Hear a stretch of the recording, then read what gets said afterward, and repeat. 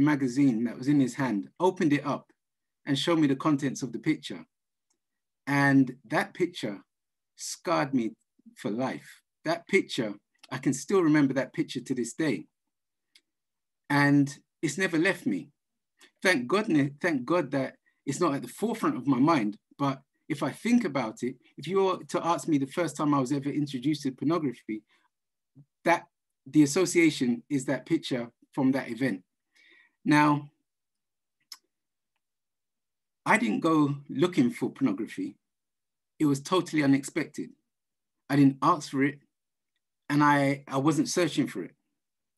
And what you have to remember was when I was about 6 or 8, somewhere between 6 and 7, this was in a time when there was no internet. There was no smartphone. There was no pads or tablets. The closest thing to a computer that we had back then was a typewriter, a word processor, or a calculator, one of those three. And then if you consider the media environment that we had, there wasn't, for those of you that can remember growing up in the 80s, early 80s, late 70s, I would say there was just about 4 television channels. And there wasn't, in comparison to now, there was hardly any kids' TV. And then video games wasn't a thing that was very common, hardly existed. And if you wanted to go and play video games, you had to pay to play. You had to go to the arcade. You had to go and spend some money. So for those of you that had no income and your parents weren't going to give you no money to play video games with, then there was a big barrier to that kind of entertainment. It was hard to get into or to do if there was no one providing you with resources to go and play. And especially where I grew up, I grew up in a town where there was no arcades. So it didn't exist for us. And so we spent most of the time outside. But even then, there was still danger lurking around the corner. So fast forward, I don't know, almost 40 years. And today, our children are less than a click away from danger. Less than a swipe of a phone screen or a tablet screen away from danger. So the landscape has changed. The dangers haven't necessarily changed, but the landscape and the accessibility has changed dramatically. Think about it. I mean, if I stumbled upon pornography, I didn't look for it, it came to me. How much more so in this digital age is it easier, or the risk even heightened if for your children on the screen, on the tablet? Or even if you have control of your devices, the device of someone else, their friends, their acquaintances, their peers, their children at school or church or wherever it may be. And so as parents, we would never intentionally expose our children to danger. And if you look at the passage on the screen, Luke 11 to 13, Jesus indicates that as parents, we would never intentionally introduce our children to danger. Our best intentions is to give them what's good for them. But is the lack of our parental control exposing them to danger and exposing them to a danger that could have a detrimental consequence on them and their future? So let me tell you a story about this guy called Danny. Now, Danny loved his father. He wanted to be just like his father, but Danny was smaller and not so athletic.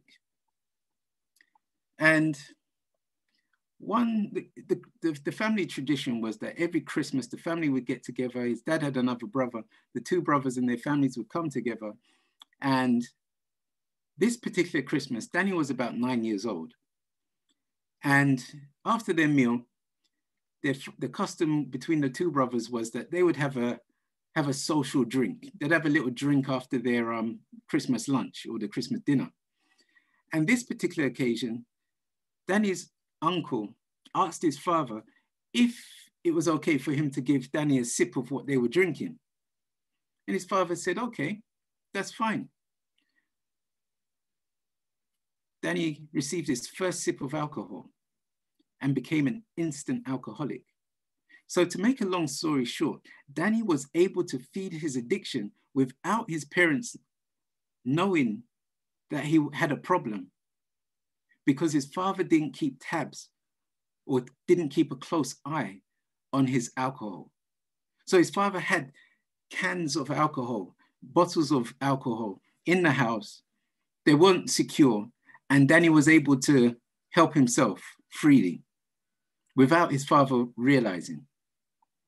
So all this was going on from the time Danny was 9, right the way throughout his teens. Danny's going to school, primary school, let's imagine primary school, and he's going to school. He's having a drink in the morning before he goes to school because it makes him feel good, makes him have a bit of confidence, and his parents are none the wiser. Fast forward to when he gets to secondary school, he's drinking much more heavily, and his parents are none the wiser because they're not keeping tabs of their inventory, their alcoholic inventory. And it's not until Danny is about 15 years old that he was caught by the headmaster drinking with some other boys in front of his locker. At this point now, he's just brazen. He's just drinking as and when. But it's not until that incident that his parents actually found out that Danny was an alcoholic. And even then, they had a hard time coming to terms with it.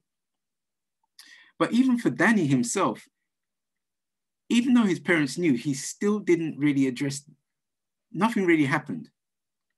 It wasn't until Danny had an incident where he almost lost his life and almost caused his best friend to lose her life that he actually came to his senses. And that was a few years later. So as parents, the intention as parents is to avoid that kind of situation, right? We want to be aware of the fact that there is danger present, but we also want to prevent the incident from happening rather than having to treat the impact of the incident. So the question that we need to be asking ourselves as parents is this simple question. Am I effectively protecting my child or my children from danger? Because the last thing we want to do as parents in this digital age is by negligence, introduce our children to danger. So you can see from, if you reflect back on your upbringing, the playing field is completely different to now. The accessibility, the intuitiveness of these devices that we have today, I don't know if anyone remembers the last time they had to use a manual to operate their new phone. Anytime you buy or upgrade a new phone, they don't come with manuals. If you want to know how to do something and you can't figure it out, then you just Google it. So, and I'm sure everyone's noticed how easy it is for a child, a toddler, before he even speaks, writes, picks up a pen, that he knows how to swipe and operate the tablet or the screen or whatever. So the playing field has completely changed. I mean, another incident from when I was growing up is we had television in our house. We had a black and white television. And from time to time, to minimize the time that we spent on the television, Dad would disconnect the wires from the television, either take out the fuse, disconnect, take off the plug, do something like that, something quite technical. And there was no television. But once we figured out how to rewire a plug, how to check what was missing, look, when he wasn't about, we rewired the plug, put the fuse back in, plug in the TV, and we're off again watching television. When we knew that he was coming home from work, we disconnect everything, unwire everything, take out the fuse. But we're living in a completely different time where we can't really afford to run those risks, because the things that used to only be accessible at certain hours of the night are now accessible 24 hours a day. And so the landscape is completely different. And so as parents, we need to be steps, leaps and bounds ahead of where our children are. So we can't afford to be tech shy, or we just got to embrace it and learn how to protect our children and not be negligent in this area, because Satan is, as the Bible tells us, Satan is a roaring lion seeking whom he may devour. And he wants to devour our children. He wants to spoil them. He wants to damage them. And he wants them out of God's kingdom. So without further ado, I'll hand over to Brother Charles to do his presentation. All right. Good evening, everybody. You know, I absolutely enjoyed that presentation because it brought me way back a little bit. And before I usually start any presentation, I like to explain a little bit about how I like to do things. You see, I am someone who was taught a specific way of, my upbringing was very peculiar. I'm going to give you an example.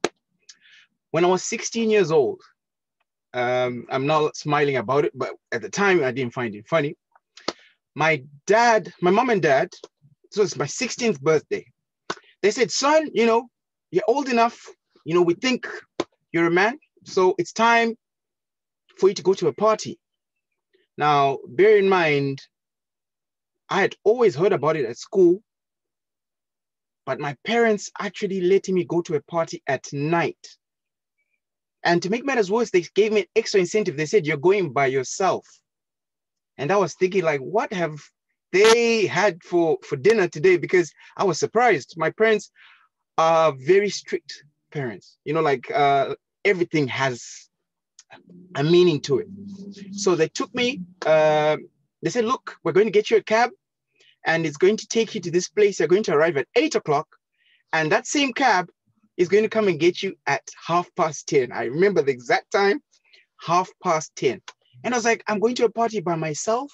I've always felt like an adult, so put my best clothes on. I was thinking, I'm old enough, I've seen other children being allowed to go out. That was my thought. So why can't I? And so I jumped into the cab and I arrived at this place. I remember it was like a community center back home. And I was a bit surprised because it was very quiet. And I was thinking, don't parties usually have music going on? I'd never been to a party before. So this was something new. So I was thinking, there should be music. I've heard there's music. So I opened this door, went inside, and I saw these people sitting in a circle. And as they were sitting in a circle, they're like, Charles? I was like, yeah. And when I looked at the people, they looked a bit older than I would have thought. Some of them looked like they were in their 60s, some in their 30s. And next thing I hear someone saying, I think the group is complete now. So it's like, complete. I'm waiting for something. They're like, no, come sit. So I sat down. And as I sat, they said, okay, we're going to begin the AA meeting. Now, for all those that are not aware, an AA is an Alcoholics Anonymous meeting. Now, bear in mind, I don't drink alcohol. And so the first thing I said was, excuse me, I think I'm lost here. I was meant to be going with, and they're like, no, don't, wait. You're Charles, right? I was like, yeah. We knew you were coming. I was like, yes, but I don't think I'm in here. I belong here. And the first thing they said was, he's in denial. I was like, no. They're like, if you're not, listen to our stories. So these people began to tell us a story about why they were alcoholics. Some of them, like I've said, they grew up in the church and it just took having one sip because everyone else was doing it, what we now call peer pressure.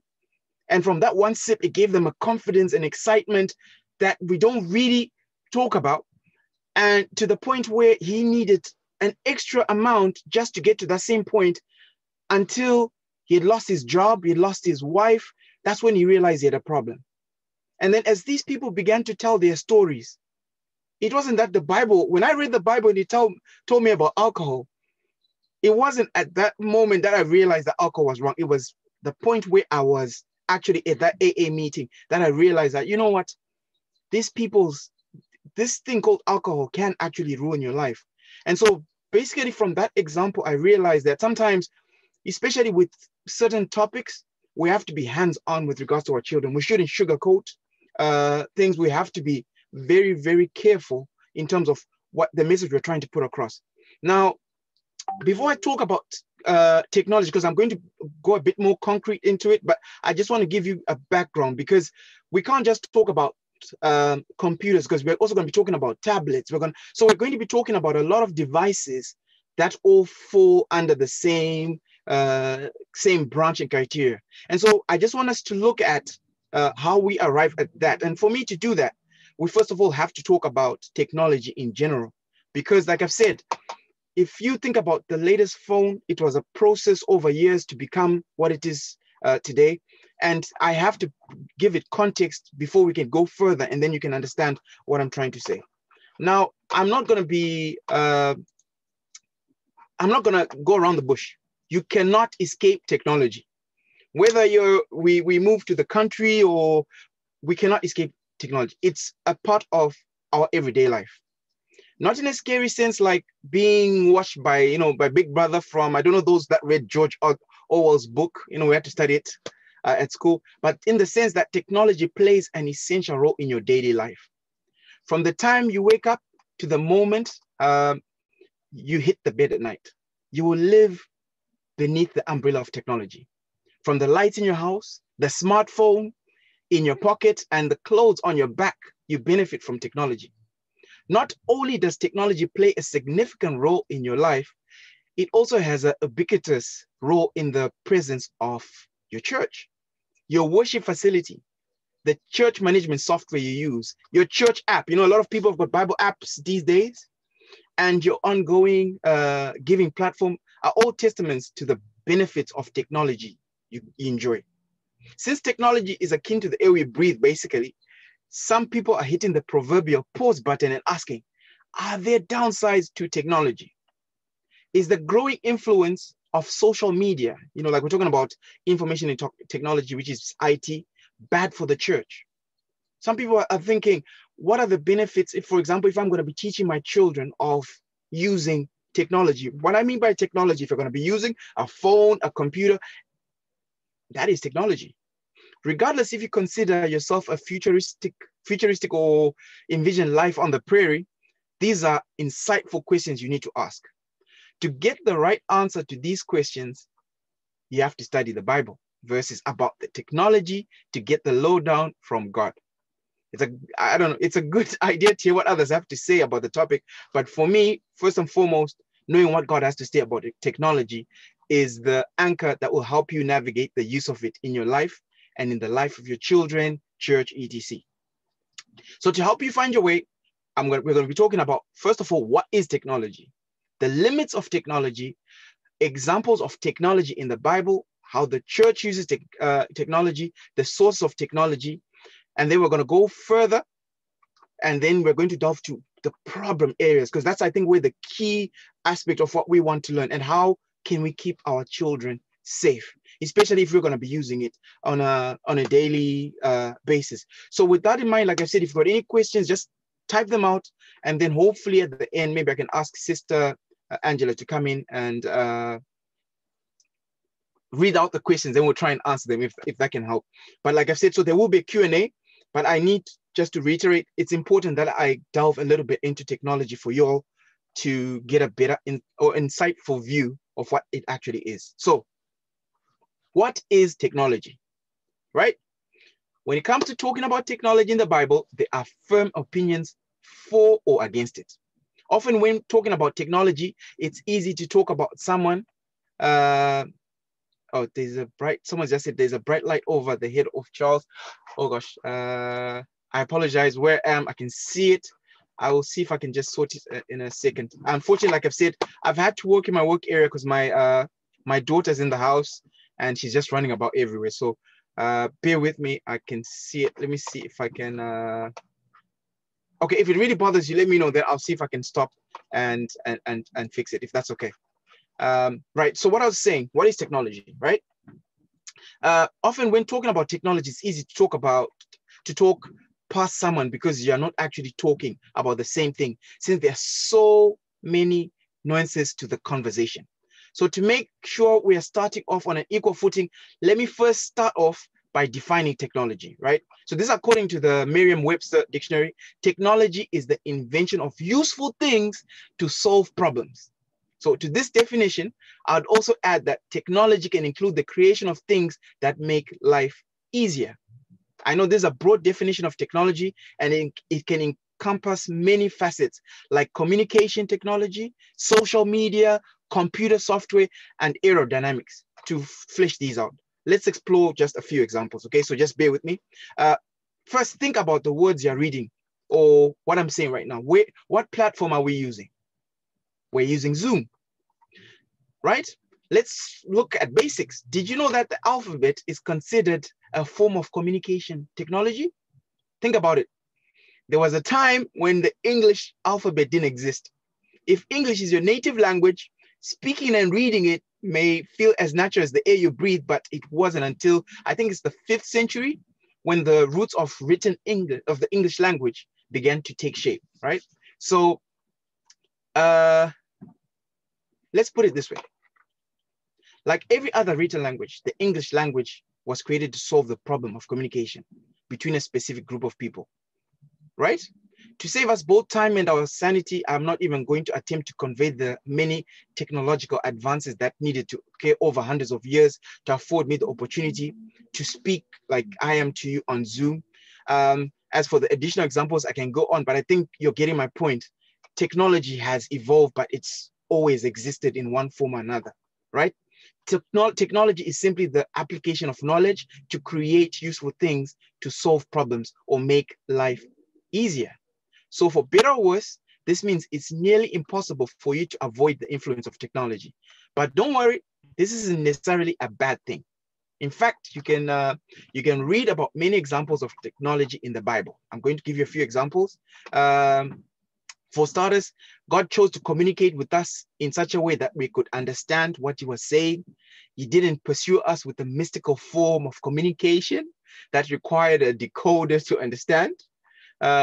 God chose to reveal himself to us through the languages we developed, in particular, Hebrew, Aramaic, and Greek, which are the 3 languages used to write the Bible. Not only is this the case, but from Genesis to Revelation, we observe many uses of technology in the Old and the New Testament. Here's just an example of few. Cain built a city. I think that's in Genesis 4:17. Right? I think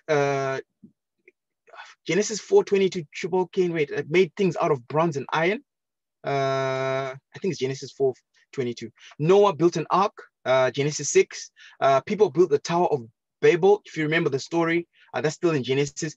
King Solomon built a temple. Jesus used tools as a carpenter. Paul used letters to write. So God isn't a hardliner when it comes to using technology to further his purposes. In other words, he's entirely for or against technology. But this doesn't mean that God is okay with however we use technology. He calls us to use technology for his glory and our good. That's 1 Corinthians 10, verse 31. Not for the destruction of his creation or people, right? So with those examples out of the way, how are we using technology within our church? People use Bible apps. I don't know if I could have a show of hands. How many people have got Bible apps on their phones? Okay, I'm seeing quite a few people putting up their hands. So quite a lot of us. Some of us have got the hymnal as well. I can see people putting up their hands. So we use, some of us even, I like for me on my phone, I've got Mrs. White's writings on my phone, and when I have time, I just sit down. You've got enough time to sit and think and realize that technology is in everything that we do, and it now depends on how we use it, because I think this is where we are going to delve a bit more into it, and it's very, very important that we delve into that aspect, because it becomes a bit of a problem if we only paint technology in one light without actually looking at the relevant aspects that it's coming to. Because not only does technology fall in phones, like I've said, transportation, cars, buses, then we talk about computer software, medical technology, medical advances. I heard you can make an artificial heart even. So there are good aspects of it. And then we're also going to look at what really we want to discuss, which is how it affects us in the form of technology in the gadgets we use, like phones, tablets, and computers, right? Without going into further ado, I want to now ask all the parents, if they can, how many have access to computers? Because remember, we're looking at technology as a tool. It's something that we can use to help us in a certain way. How many of us have access to a computer? How many of us have access to a phone? how many have access to tablets? So if you really think about it, all of us have access to that. And then when you go further and ask yourself, how many of our children have access to those same things? Now we're talking about phones, tablets, and etc. So how many of us can answer that question? And you're going to notice it's the same. Now, what you need to understand, like I said, with progression of technology, computers, I think from 1977, that's when they began to come into the home.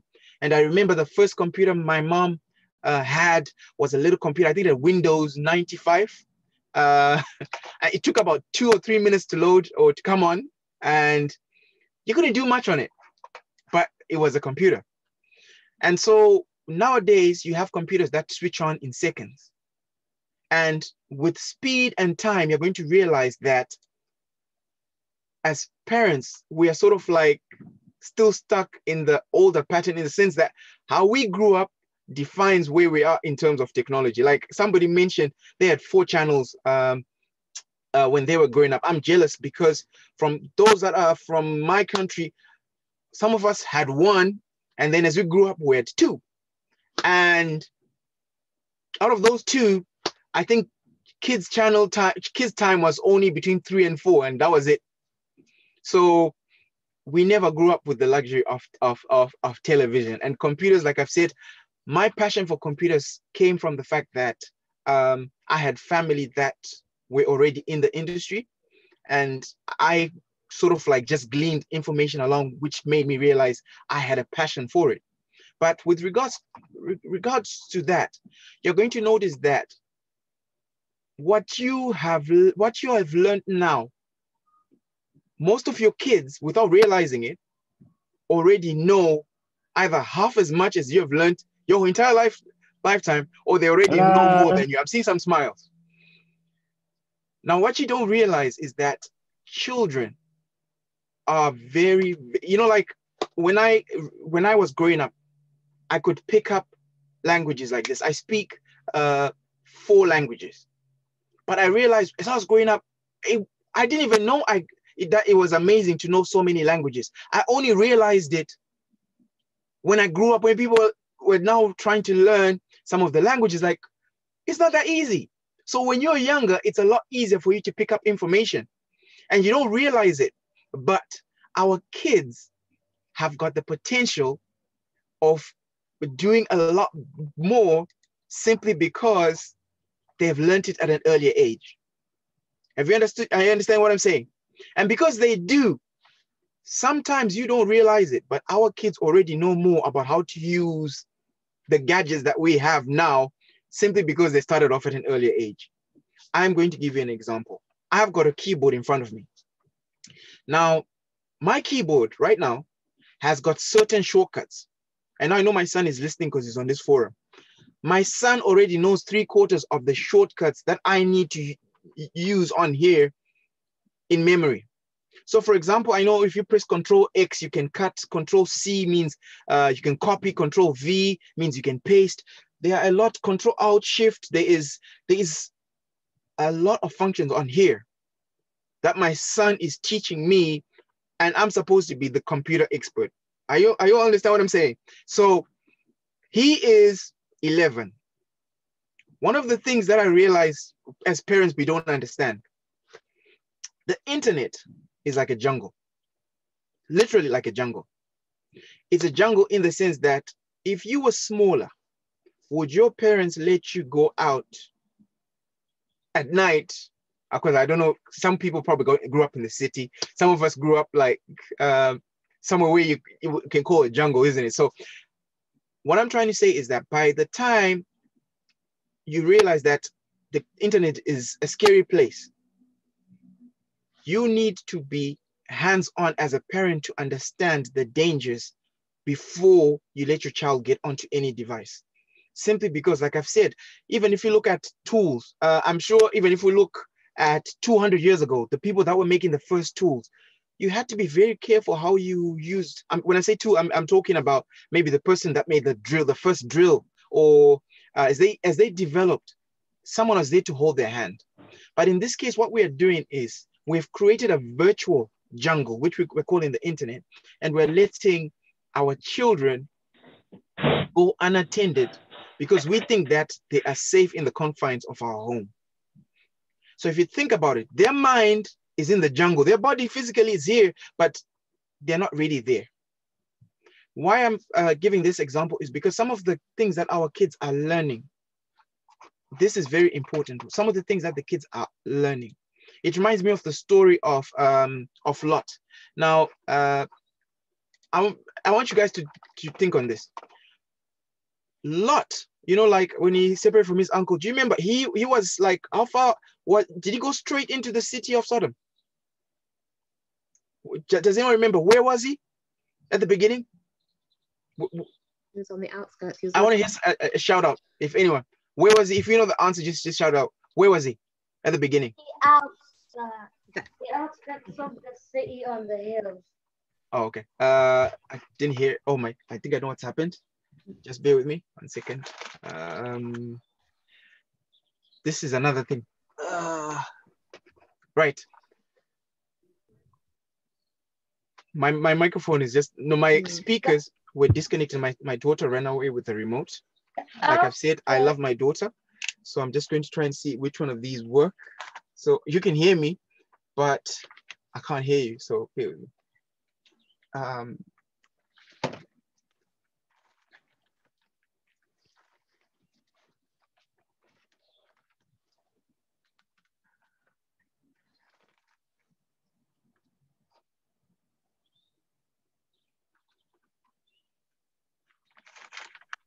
Right. Okay, so 2 things I want to bring up, which are very important. If you think about the story of Lot, when the angels came to get him, where was he? Remember at the beginning, he was outside the city.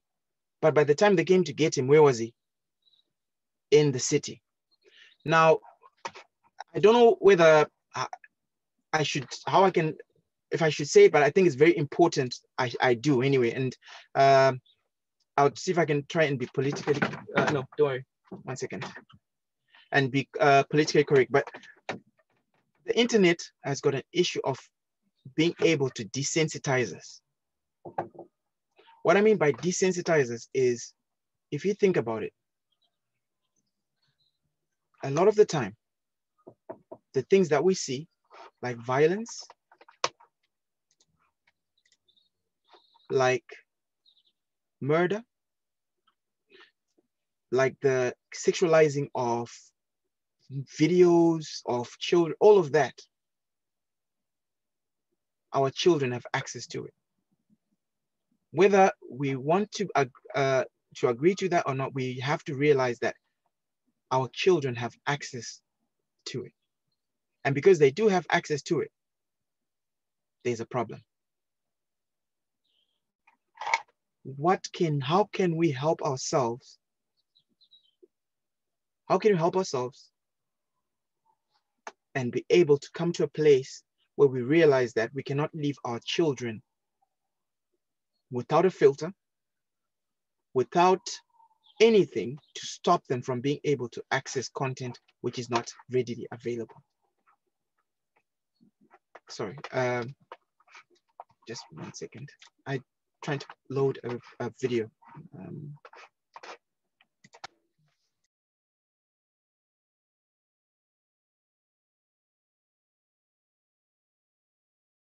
Hello?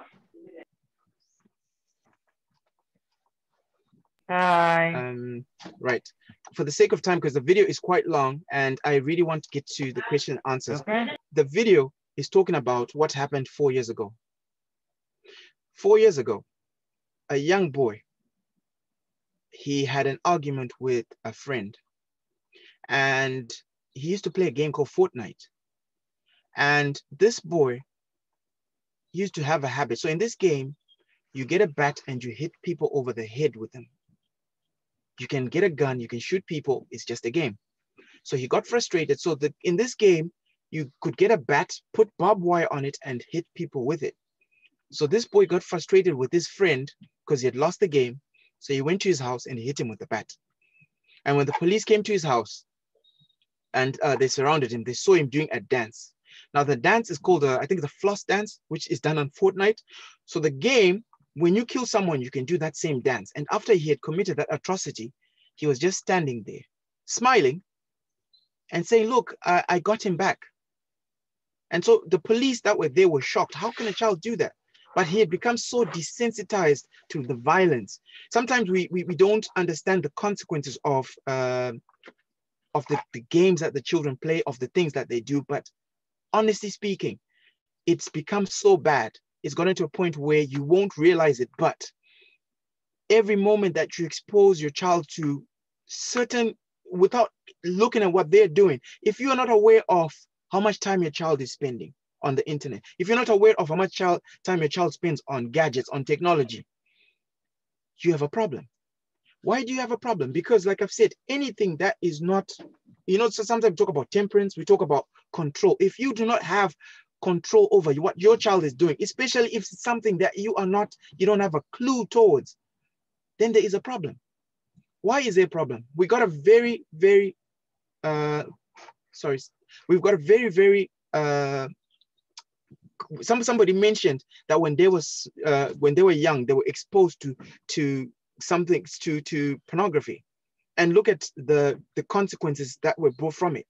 And it's the same thing. If we are not aware of what our children are doing right this minute, then you've got a problem. You've got a problem because at the end of the day, we have got a responsibility towards our children. We've got something called accountability. We are going to have to answer for what we did with our children. We are not accountable for anybody else, but you're going to be asked, where are your children? What happened to them? And so what this is telling me is that we have to take the sacredness of how we look after our children very seriously. There are few things that happen over the internet. We're talking about things like cyberbullying. Now, when I was growing up, I encountered bullies. I encountered people that were generally not very good, but we had structures in place to help us tackle bullying. You have to understand that the worst bullying you can come across is the one where you're not, as a parent, you don't even know your child is being bullied. We talk about peer pressure. I'll be honest, 3/4 of the stuff that we did that we got ourselves in trouble, even if you think of it, parents, you know what peer pressure can do.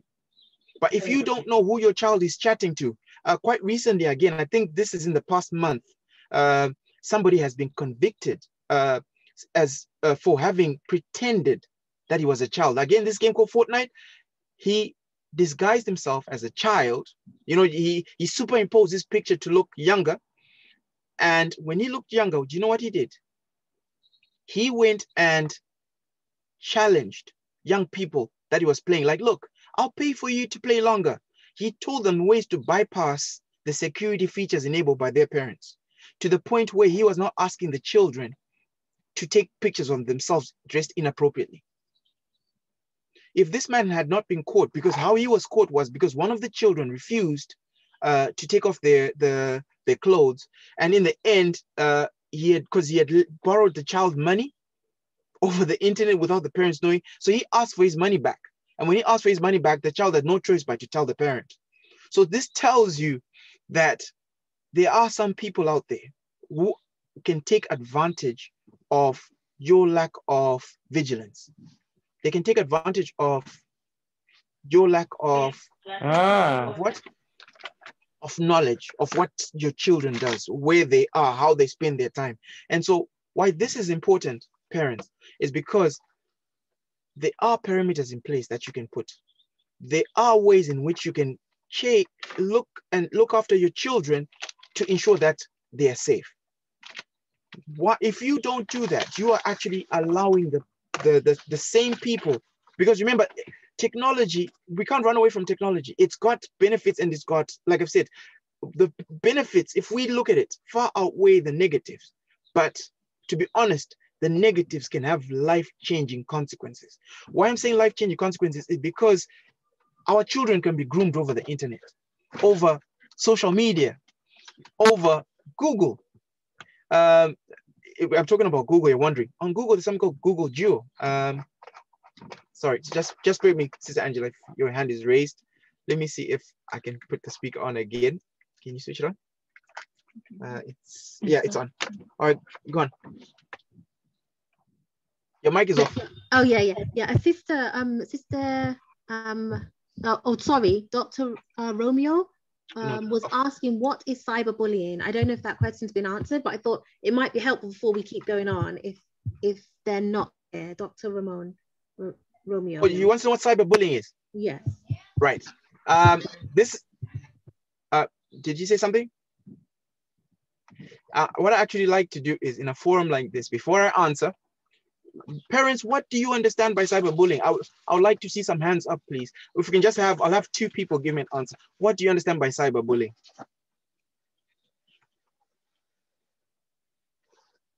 Anyone? You can turn on your mic. I don't have a hand to lift on the icon, but what I understand is anyone can abuse you or call you names, even if let's say they're John Smith, but actually they are Sharon Walker or something. They can create a fake account just to bully people, just like physical bullying, but verbally. Sometimes they're referred to as keyboard warriors because they can just type whatever they think about. Oh, without consequence. That wasn't me, by the way. Without consequence, and it might hurt someone. And words are, hurtful, as we all know. Okay. Well, I'll have one more person. If you can, anyone else? Brother Mo, Hello. It's bullying on the internet. Sometimes when people young people post their picture, they can comment on their picture negatively, and that some people have actually gone to commit taking their lives because they did comment negatively about them. And if they have inferiority complex, that's it. And their disability as well. People who are disabled, have disability has been, something done wrong to them because people commented on that over the internet. All right, thank you.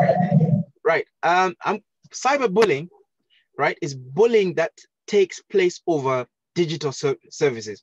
So it can be like cell phones, computers, tablets, even SMS messages, texts, apps. So anything on digital media, like for example, there could be someone telling your child, you look ugly. Or worst cases, some even said, why didn't you kill yourself? So any form of abusive behavior that is done through those forms of media, that is the term that defines cyberbullying. Has everyone understood the difference? So it's bullying that takes place over digital devices. That's basically what it is. Okay. Right. Okay. Where were we? We're talking about when you become desensitized to violence.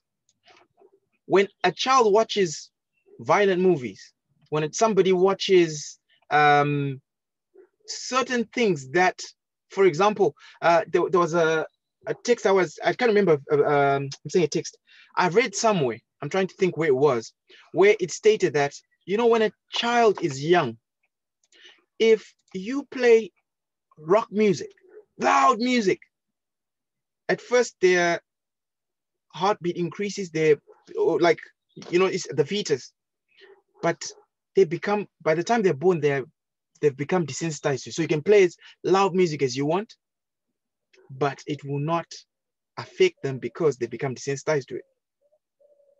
It's the same thing with when you let your child play a game that's rated 18 and they think that killing, it's not a coincidence, that in America, you're getting people going on rampages. Have you noticed? America has got a lot of people that have just suddenly picked up a gun and they all fall under certain criteria and category. If you've noticed, they pick up a gun and then they mass killing people.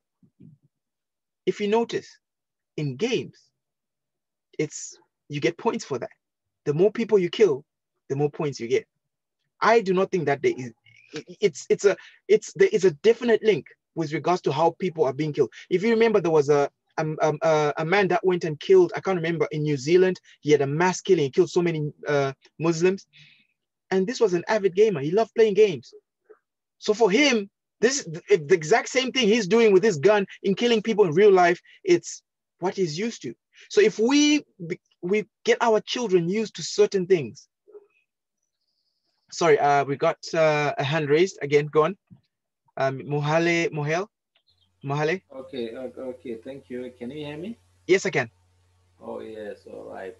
I have learned about how bad the games are, and at the moment we are for our TV channels at home.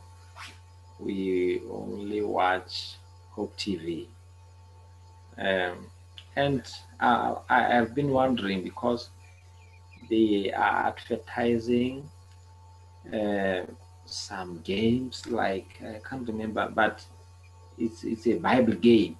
You install it and you play it.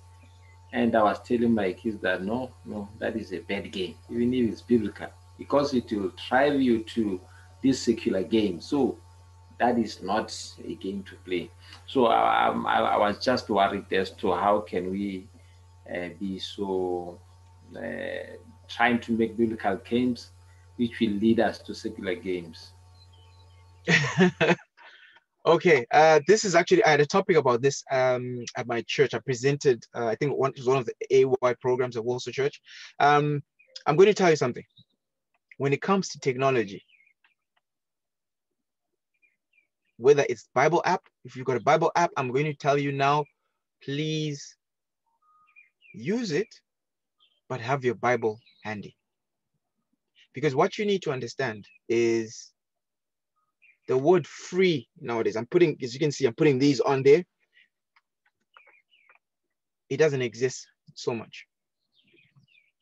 Sometimes when something comes for free, it comes with a price. You need to see what exactly is it installing when it comes with. So for example, I have had most of my business, because where I work is I provide IT support to various companies. That's basically what I do. If a company is setting up, they will give me the specs of where they want their computers. I go and I put them. Now, I'm going to tell you now, this is what I said that I actually had envisioned I would be doing. But the majority of the business that I've realized I'm getting now is because a lot of parents are coming to me with their computers, laptops, or desktops. I've had somebody even post me the monitor because they didn't realize that the monitor is not actually the computer, just so that I could have a look at it. Because what you need to realize, especially with games, what does it come installed with?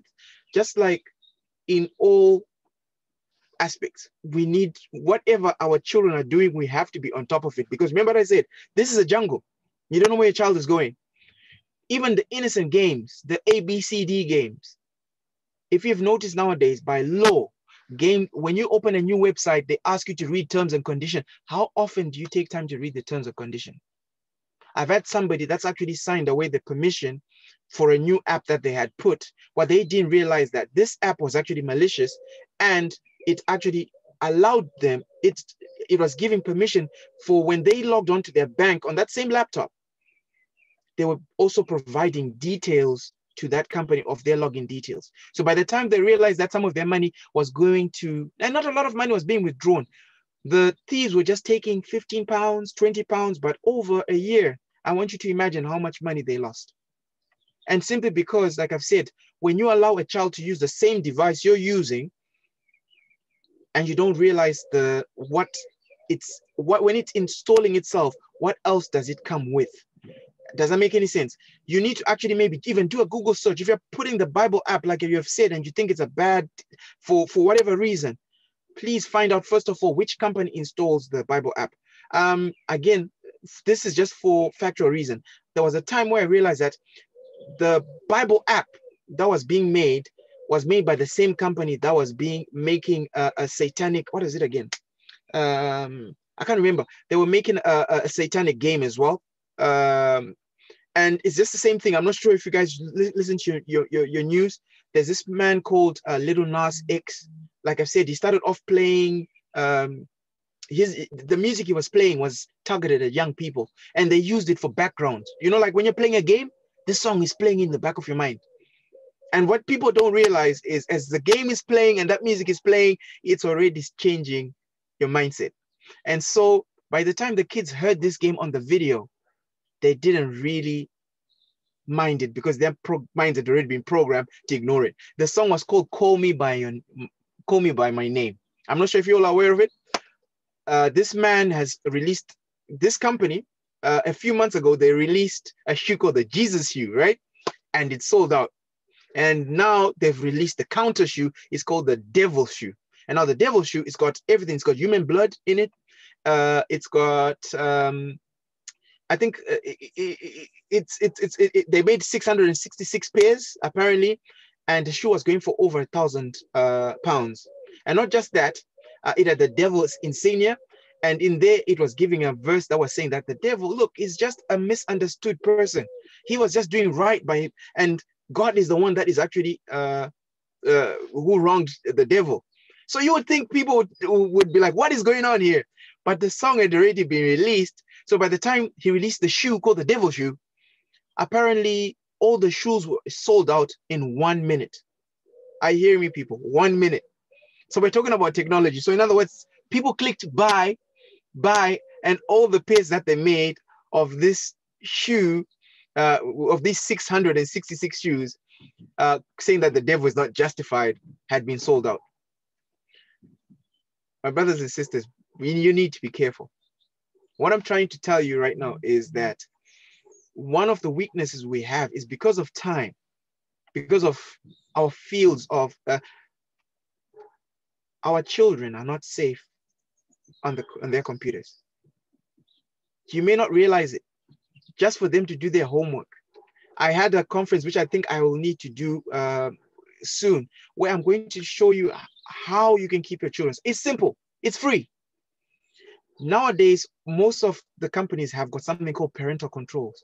Parental controls on the computers ensure that, look, you put the child, when the child signs in, you put in their age, whether it's a phone, you put in their age, and you also put what content you want them to access. So if you don't want them to be on social media, you can cancel it. If you only want them to be on the computer for 3 hours, because one of the most important things when it comes to information and technology is that children have to have a regulated time on the internet in order for them to be able to use it safely. This is actually research done. If you give your children unrestricted access, they do not get the benefit of it. Let them learn how to do research. One of the things I realized about homeschooling, which is, like I said, a blessing for me. My son, when I have a computer here, he's always watching me sitting. What are you doing? And something that takes me 5 minutes to look at the instructions to learn, I've realized he just needs to see me do it. He doesn't need to read the instructions, and he now knows how to do it properly. He can pick up now a computer and disassemble it in a way that I can never do. And I've realized when it comes to technology, give your children parameters, how they can safely.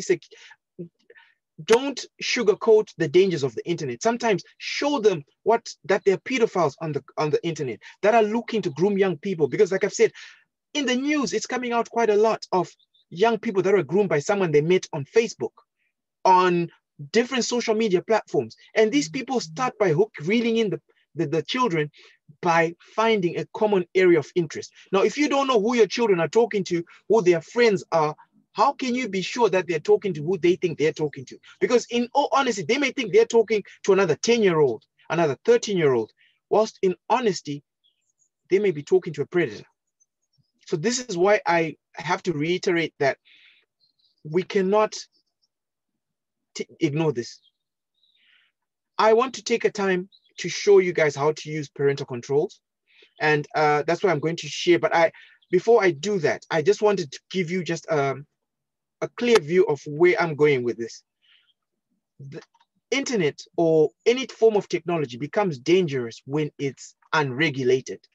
And as parents, you have to make sure that you regulate what your child has access to, not only for their sake, but for your sake. Because like I've said, I I wish I could take time to actually share what I have.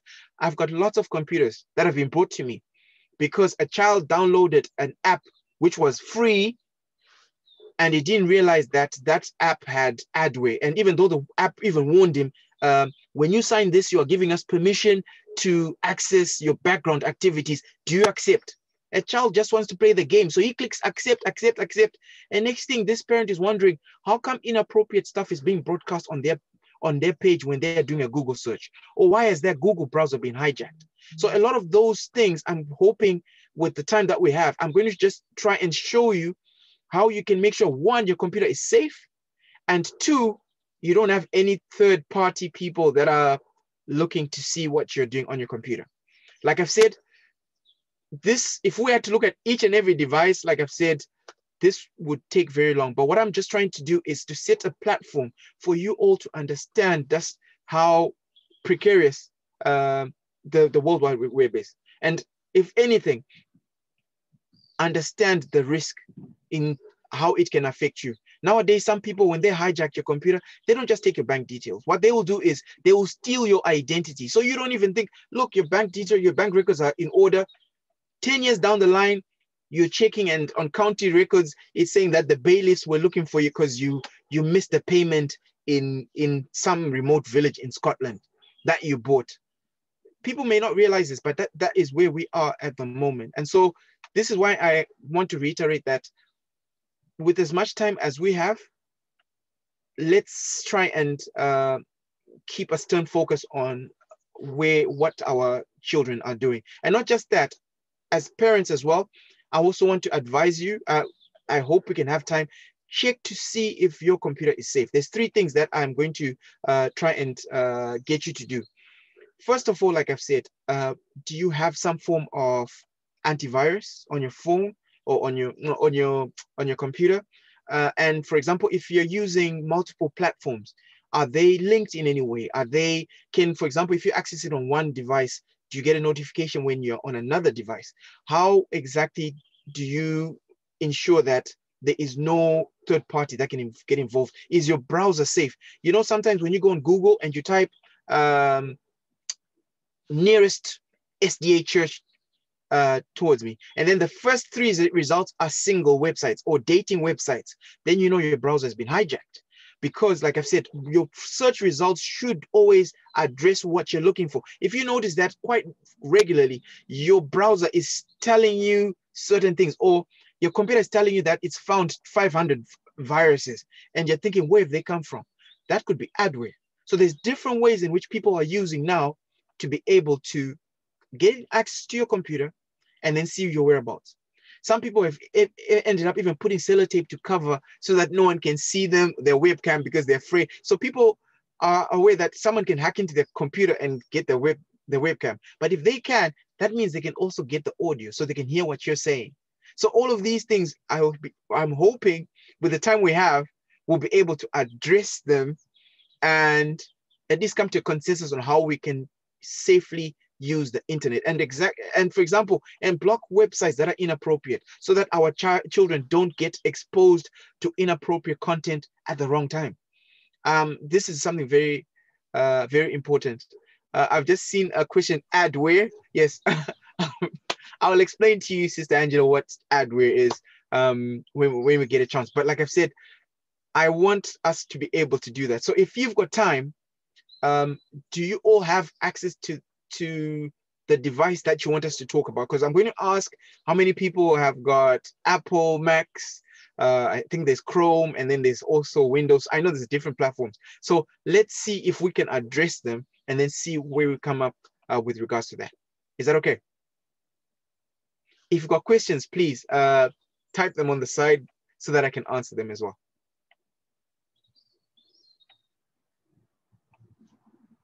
Right. Okay. Do you want people to type in the chat which ones they have so we can have an idea? Okay. Yeah, while we're doing that, so I'm just trying to see if I can get ready to share screen. So just bear with me.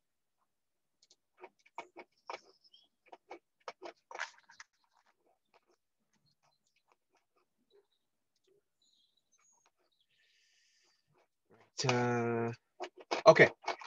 So I'm not sure how I can do this, but by a show of hands,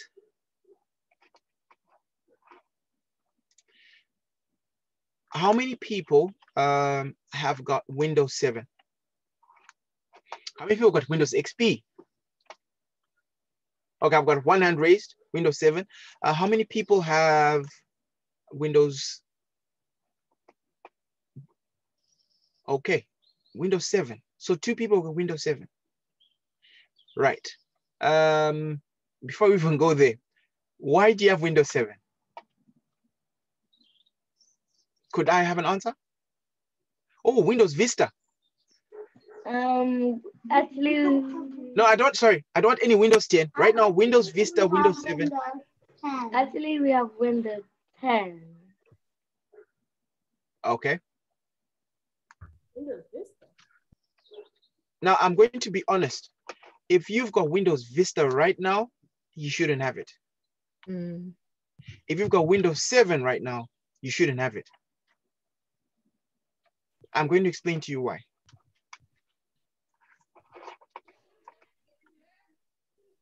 Someone says, when upgrading, I might lose files. Incorrect. The unfortunate, that's Mohali as well. No, you might, but the answer is that's not right. Why can't you, can anyone tell me why you shouldn't be using Windows Vista and Windows 7? Anybody? Kiani, your hand is raised. This is my son, by the way, so I'm curious to see what he says.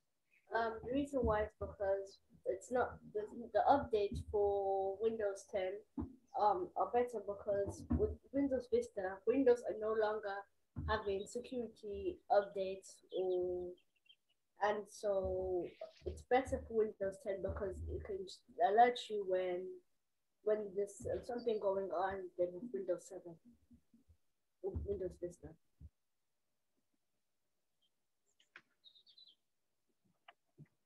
Whoever your dad is, I'm sure is very proud, Kiani. That is correct. I've not told him that. He knows, yes. What Kiani is saying is absolutely right. You shouldn't have Windows 7 because it's outdated. They don't provide any updates for it. So in other words, if there's a hacker, most hackers now are having fun with Windows 7 because they know Microsoft won't protect you. And so what's happening is that if there is an update or a breach in the Windows 7 mainframe security, you do not have any safe options. If someone hacks into your computer, they've hacked into your computer. You can't get out of it. So this is very important for those that have outdated browsers and outdated operating systems. There is no longer any support. And because there's no longer any support, it means that we are reaching a point where it's not safe. I don't know if what I'm saying is okay. It's not safe. And because it's not safe, before that, I apologize. My son had asked me because he wanted specifically to talk about something that's very important for the young people in terms of games. Kiani, do you still have the presentation on games? This is very important. Sorry, I'm just getting the presentation on regard to how you can keep your computer safe. Kiani, can you do your presentation, please?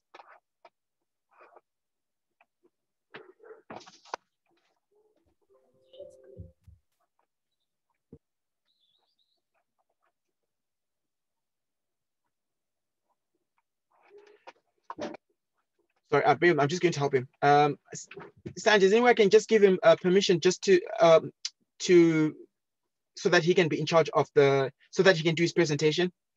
Just bear with me. I'm just going to be sit with him. Yeah, that's fine.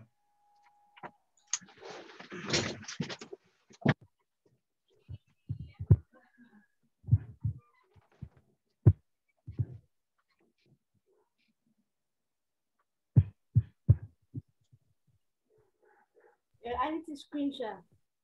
Thank you. Let me share screen.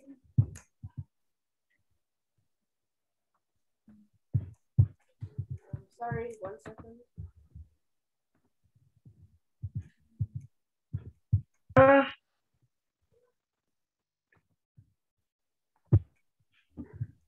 Okay, so today, I'm going to be talking about is the effects of games. Now, first we're going to be talking about viruses on your computer. A little louder, Kiani. Oh, sorry. So first we're going to be talking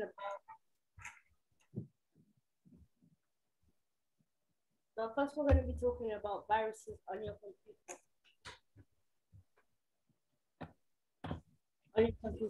So,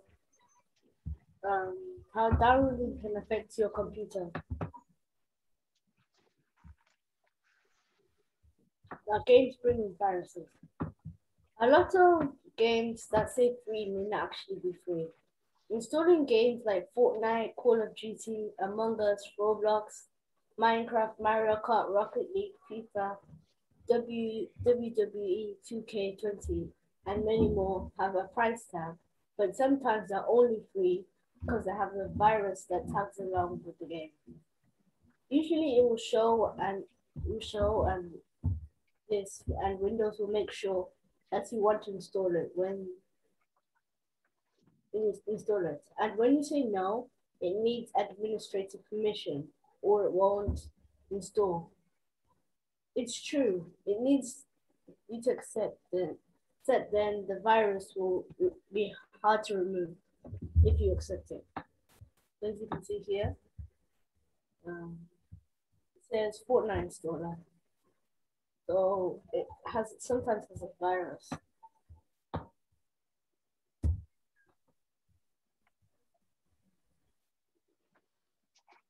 Now, memory player is a virus, and also has this is the same thing as Fortnite installer.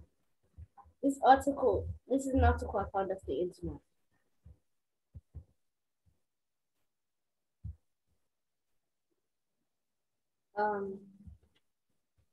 Attention to all memory users. My virus total detected this from the installer of the critical ops page. So this is how many viruses you have, which is a lot. It's a lot of viruses. So this next one, Steam gateways. Steam has a lot of fun games like NBA 2K21 and Minecraft, but it's a gateway. Most of you don't know what a gateway is on a laptop. A gateway is like in real life. It opens and shuts. On a computer, it lets things in and out. Sometimes it could be viruses. This is what I also found on the internet. So, Kiani. Yeah? Yeah, if you're looking at the page, now parents, most of you don't even know what this stuff is. But if you remember, look, when it says remotely take over a third-party game server, in other words, it can take your computer through arbitrary code, right? It can remotely crash your computer. In other words, all these things can make your computer slower. Sometimes you wonder, have you ever wondered why your computer is getting, it gets slower and slower? Sometimes it could be because of malware, or your computer is getting very warm or hot. There are a lot of factors that you need to consider. Like if you hold your computer and you've started to wonder, why is it acting a specific way? All of this, you need to check what exactly is on your computer. And if we have time today, I'm hoping we can go through that again for you to see, how do you check what's on your computer? How can you tell what's installed on your computer for you to understand just how dangerous these programs are? So Kiani, sorry, please carry on with your presentation. Thank you. Charles. Yes. Just to let you know, we finish at 8:30. Okay. Then we can move on to the parental controls and what we can actually do. Okay. Okay. Thank you. All right. Kiani, thank you very much for that. So I'm going to share screen. Thank you very much, Kiani.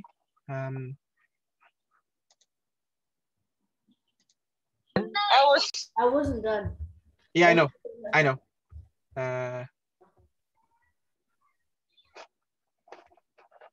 Okay. Okay, so parents, if you're on your computer, let's have a look at two things. You're looking at my screen right now, and you're gonna see my basic setup, right? Now, I don't like to have lots of clutter on my screen. I love to see what the programs are. Now, what we're going to first of all understand, how many people at the moment have, because now I know there's Windows people with Windows 7, Windows Vista, so they most likely can do the same thing, Windows 7, Windows 10. Is there anyone with Mac and Google Chrome? If they are, could I have a show of hands, please? Yeah. Yeah.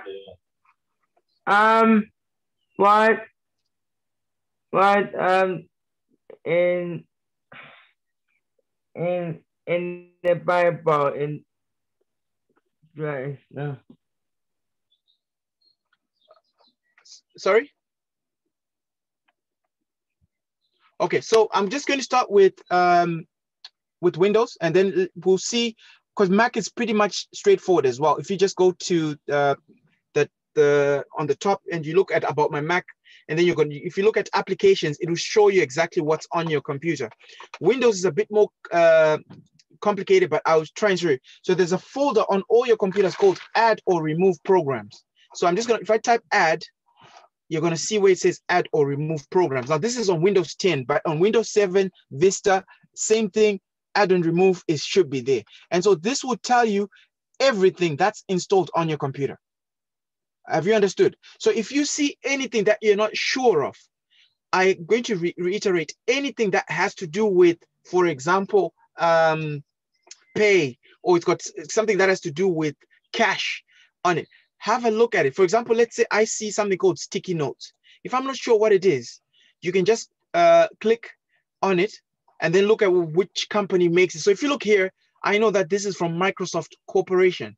So if I know it's from Microsoft Corporation, I know this is most likely a safe program.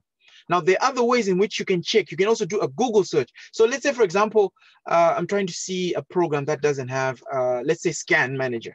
Now, Scan Manager does not have a manufacturer.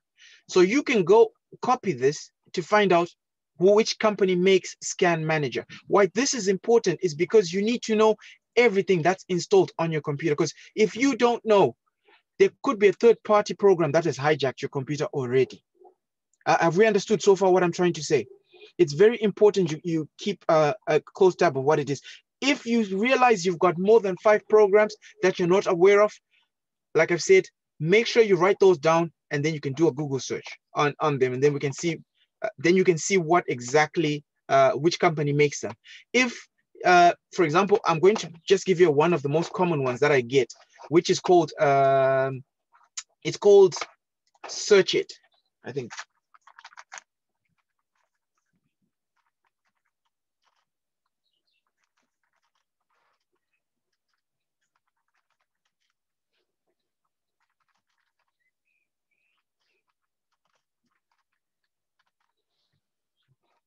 Let's search.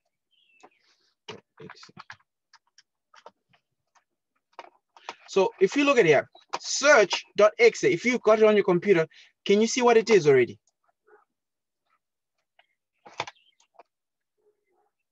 So this basically tells you what you should do.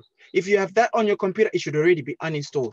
It's the same thing with regards to parental controls. Now, why I'm specifically trying to show you that you need to know what exactly you have on your computer. Half of the parents have never done this. They've got no idea what they have. And because they've got no idea, how do they keep their computer safe? Same thing with regards to how do we check to make sure our computer is safe? If you've got Windows 10 and Apple, like I said, Apple as well, just a simple search on your browser, just type parental controls. Just say so say Windows parental controls, right? So parental controls should be on every PC. So should be on every single PC. Parental controls. So on here, it comes under family options. Can you see? So on family options, as soon as you click family options, it should tell you which people can use the computer and what they are, and for you to set their ages. So for example, if you look here under family options, can everyone see family options? Here's what it tells you. How protect your kids online, choose which websites your kids can visit, as they explore the web, set good screen time habits. This is very important. Please do not let your children have 24-hour access to the computer, because also then we'll be talking about things like addiction. We do not want to be talking about addiction as well. So that is another area we have to be careful. Let's keep track of the children's digital life.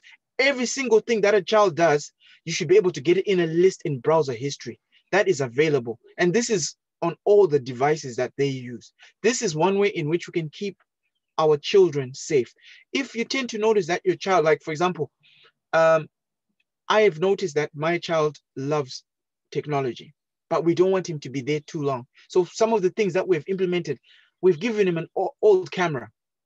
And with that old camera, if I could tell you what he has learned to do with it, the pictures he's now taking, we're actually thinking of getting him another camera, a better one, simply because the pictures he is taught, he's learned how to take. He loves to take nature pictures. He's only 11. So we can actually use that talent that they have in this field to be something that they can make use in their later profession. But we have to be very careful how we do that, if you get what I'm saying. So once you get here, like I've said, you click where it says view family settings. It's straightforward. Then you can set up an account for how your children can work. But because of time, I can only show you what it does, right? And if you want to get in touch with me, like I said, by all means, feel free to do that. So I don't know, sorry, is that a question? Are there any questions so far? Because we're running out of time. There was a question from earlier, and it was in connection with this. Somebody was saying, what would you recommend as a safe browser? I don't know if you just answered that. What would you recommend as a safe browser? I'll be honest with you. All browsers are safe. It's just, please be careful what I was telling you about. Remember that what I told you about, that search.exe. A lot of parents' browsers are already hacked. So as we're speaking right now, if we had time to look at all your browsers, I'm going to ask you, if you've got time, just quickly do a Google search. Type on any browser that you have, that you use. Type, so let's all have a look at this. So I'm gonna go and I'll type, because I'm from Warsaw, so I'm gonna type, oh gosh. I'm gonna type Warsaw, I'm gonna type my church. So I'm gonna go Warsaw SDA Church, right? So there you go. So look what happens. So the first 3 searches here are my church. You can see the picture, it tells you the address. I would like you all to do a quick search and tell me if your first 3 are the same as mine.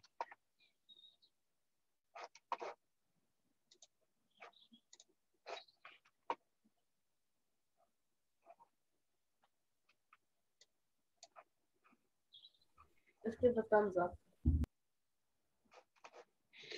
Just with a thumbs up, because we're running out of time. So I'm going to stop sharing. What's the word again? Just type Warsaw space SDA Church. Would you like to see what my page looks like? And then tell me if you've got the exact same search. For the picture house? Can you share screen your Yes, I'm going to share it now. Did I just close the page? I think, did I close it? I think that was an error. Okay, I'll just do it again.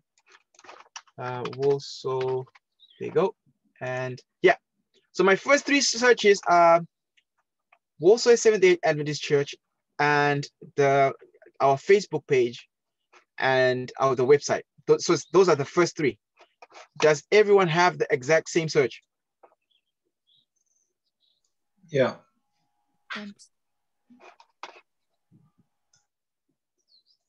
Okay, I'm getting some yes.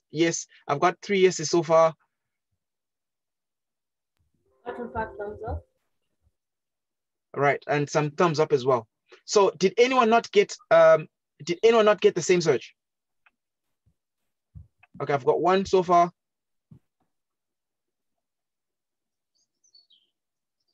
Okay, so that's a private message. I got 2. Also, I didn't understand actually the church wall.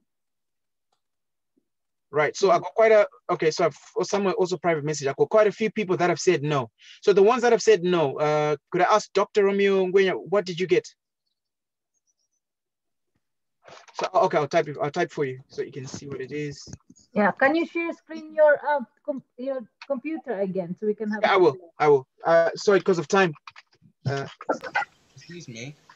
Yes. Were the first three churches that were supposed to come up, SDA Church, the website for it, and the Facebook group, and yeah, direct. Yeah, I'll share screen again. Sorry, so you can have a look.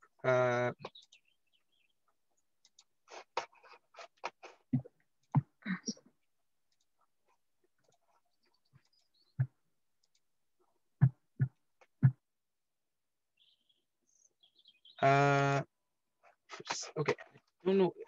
Can everyone see my screen? No, we can't. No.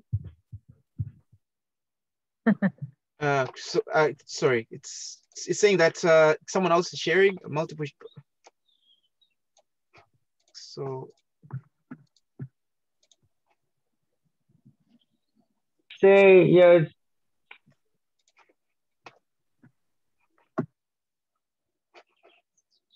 Right. Okay, even if you can't, if your first one should say Facebook, should be the Facebook page. The first two should be the Facebook pages. So does it say anything about Facebook? So if it's Facebook, then just give me a yes. Yeah, we got the Facebook page. Thank you. So how many people did not get that? Not say yes, say. Okay.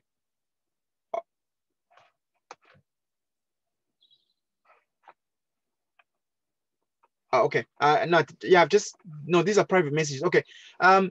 Just so you understand, because I did get quite a few that didn't. You need to understand that is a sign that your browser is not safe. It has been hijacked. Basically, why what I need to reiterate that is because most of the time you don't even realize that our browser's hijacked is it goes through a third party. So when you do a search, it goes through someone else who then redirect your page somewhere else as well. So you have to be very careful to find out. That's what's called adware.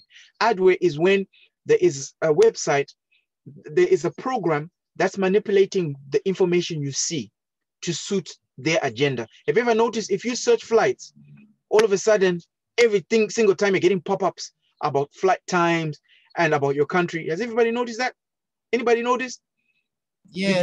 You do one search about money and then you wonder how is it that they know about money or a loan, and next thing you're getting emails about loans. How did they know your email? So that's what's misdirection. So you need to be careful with regards to the information you share, because it's very important you understand that there are third parties involved. I had a case, so to speak, where I was trying to assist someone and their service provider, I think from TalkTalk, was actually filtering the content that they receive. In other words, they were monitoring the content that they have so that they can only access what is appropriate, what they want them to see.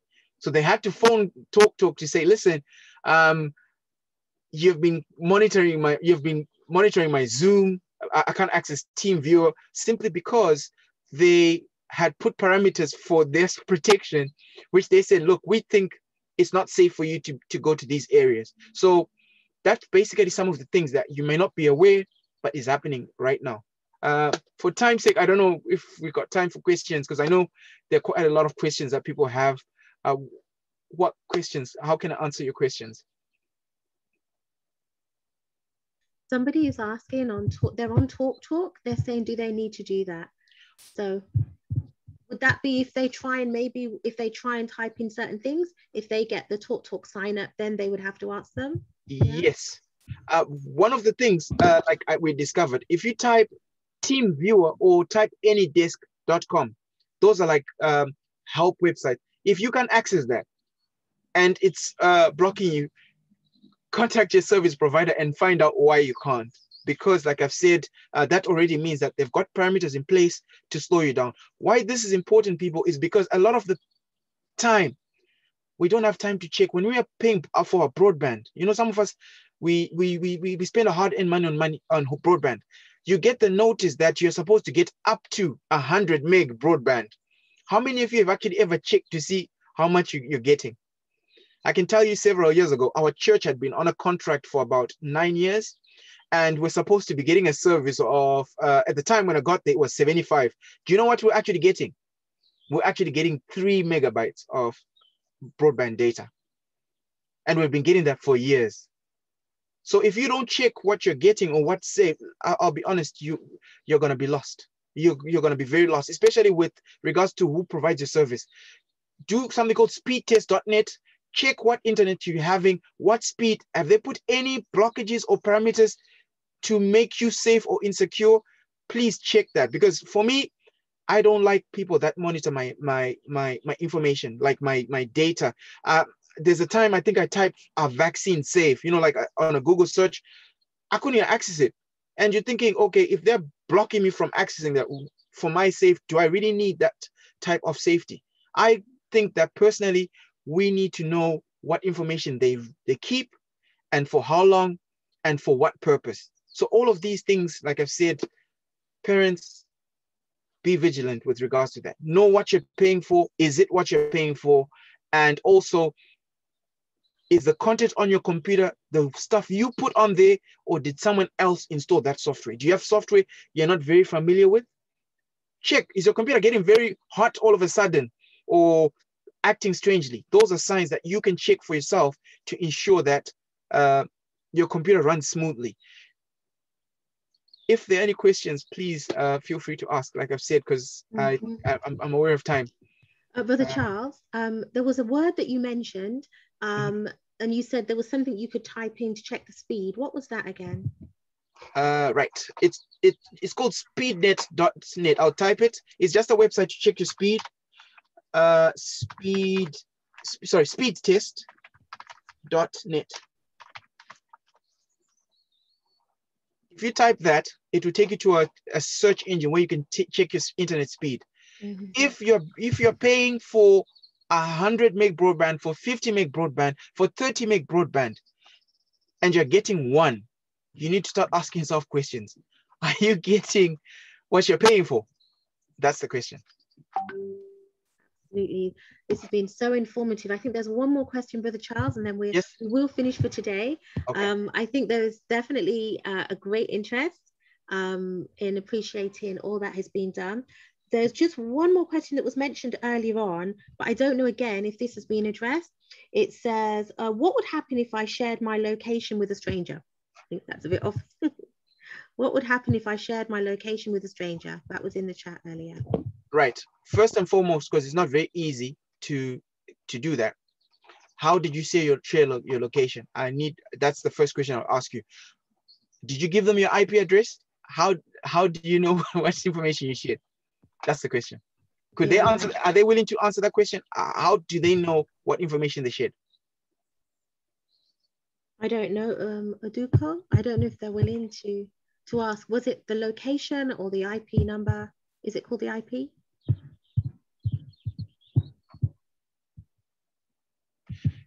Yeah, because your IP address is sort of like your physical address where you are. So it's usually numbers like 192.168.0.1. That's how you can ping where someone is. Pinging is sort of like where it bounces back and forth to see exactly where you are. So that's why I'm trying to ask how do they know they shared that information unless they gave the IP address. That's right. Okay, I'm not seeing them in the chat. Maybe you could just mention it was only. Just 1 second. Okay. Okay, I think it was just, please, yeah. Okay, I think it was just a case of maybe you're saying if you share your physical address and you say I live at this address, that wouldn't be wise with a stranger, I'm assuming anyway. But you're saying if it's only if you share the actual IP number, they know where you are. But I think maybe with all the things we've spoken about, it just wouldn't be advisable to share any personal information with a stranger, I would have thought. All right, so okay, I hope I've answered that because I can't really answer it unless I know how they did that, if that makes any sense. And usually you've got a firewall on your router. Oh gosh, like I've said, for one session, it would be impossible for me to try and go through this because we need to go into detail for me to show you how can you check your safe. We also have to talk about the router, but the router, that's like a different, that's a whole different area. But for me, I think the person's question, what they're asking, I would say they're safe simply because their router should have a firewall to protect their computer. So I'm not sure how else, unless I get more information. Okay, well, if you're able to type that in the chat, if you want some more information on that. Someone says, I have a Samsung Core Prime. It uses no SIM card. Is it safe? No. Okay, that was short and see the. Yes. Again, whoever this person is, I will need to get into detail. And if I start speaking techie, I'm sorry, you're going to start thinking, I know I'm wearing glasses, but basically, wherever you use a device which does not have a physical address, it will ping either to the router it's using. So it depends on what they use it for. So I can't answer that, whether it's unsafe or safe, simply because of the fact that it depends what they're using it for. So please provide more information, then I can try and see if I can answer that, Mary. Okay, I think we have spoken about maybe having a follow-up. That's something that if you can bear that in mind. Somebody said, this really does have to be the last one for today. Can you briefly talk about cookies? Just briefly, that's a question. Right. Now, again, this is where we're talking about adware. Cookies is just like, imagine you got a jar, right? So like where all your favorite bits, you put them in there. We're talking, those are the cookies, right? So that's where you're keeping them. As long as you're keeping them safe, where no one else can reach them, then they're safe.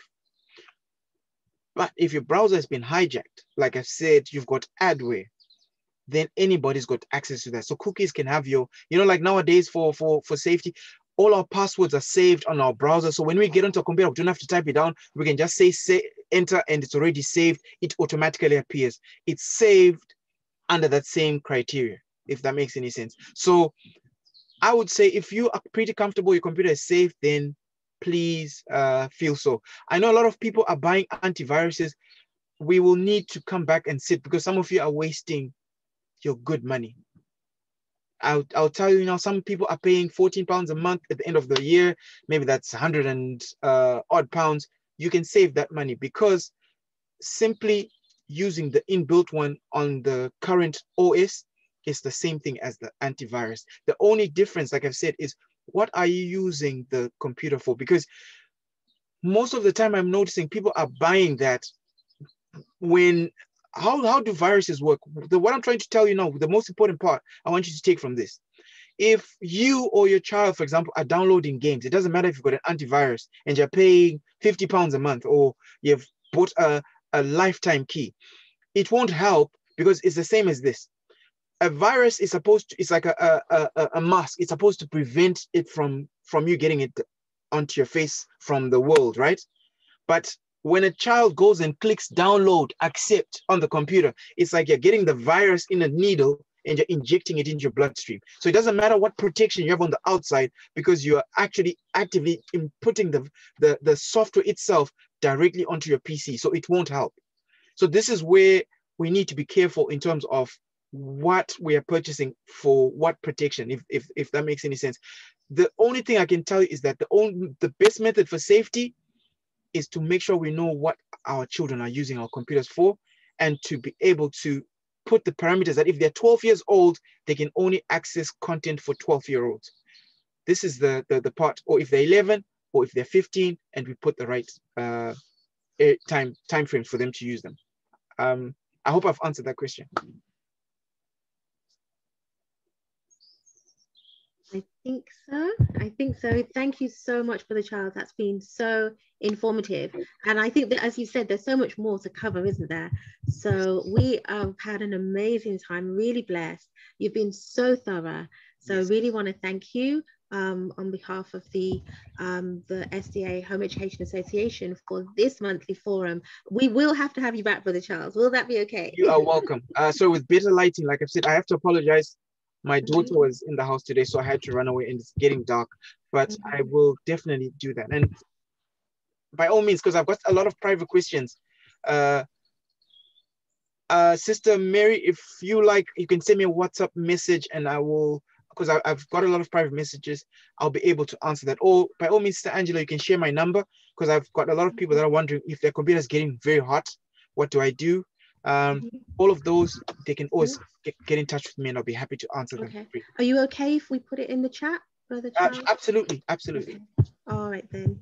Thank you so much. You've had good questions. Sorry, Sister Mary. You said about the last one, but I didn't know what that was. So yes, we will put Brother Charles's number in the chat. And thank you all for your questions, really relevant, and for what you've shared, Brother Charles. Just a wealth of information, and we just couldn't get it all done today. So we are looking forward to having you back again. Okay. And thank you so much again, and God bless you. Okay. I think we're going to have our closing prayer now with Brother Joseph. He'll be closing with prayer. Okay, Brother Charles, thank you again so much. There's a lot to cover in a very short space of time. We appreciate that, but we thank you for what you've been able to cover. We hopefully, like Sister Angela said, we'd like to have you back for part 2, just to get into some of the nitty-gritty of some of the things. But I believe your contact details have been put in the chat now, so people can get in touch directly. Okay. It is a very important topic, you know, in order to keep our children and ourselves safe as well. If you haven't had the chance just to give us some feedback on this presentation and just for future stuff, there is a poll that is still running. If you just answer that for us very quickly. So we're just going to say a word of prayer to close this evening's forum. Let's bow our heads in prayer. Heavenly Father, we thank you so much for Charles, for Trevor, for the information that they've shared with us this evening. Most of us who are doing homeschooling have access to computers to be able to research, to find information, to even join classes online and various other things, Lord. And these things themselves are not bad, but like Brother Charles has said, is how we use them and how diligent we are in terms of setting up the controls. So Lord, I pray that even as you prompted us, even though we didn't get all the details that we need, there is still something that we can go away with this evening, and we can check how to add, remove programs, check what is on our systems, and Lord, we pray that you make an opportunity for us to be able to meet again, to be able to delve a little bit more detail of how we can protect ourselves. Thank you for Brother Charles, and thank you for all who have joined this evening. We pray that we may take something away with us. Be with us as we continue as we seek to bring our children up in the ways that you have instructed us, that they will be ready and fit to meet you when you come. Not just them, but us as parents also. Like Brother Charles said, that when you ask us about the children, we will be able to say, here they are. These are the gifts that you've entrusted into our hands. And so we thank you. May we have a blessed evening as we separate. We thank you so much, and we ask these in Jesus' name. Amen. Yeah, thank you so much for having me. Thank you. Amen. Thank you so much. My brother was watching from Nigeria. God bless you, brothers and sisters. Bless you, brother. Thank you. Thank you.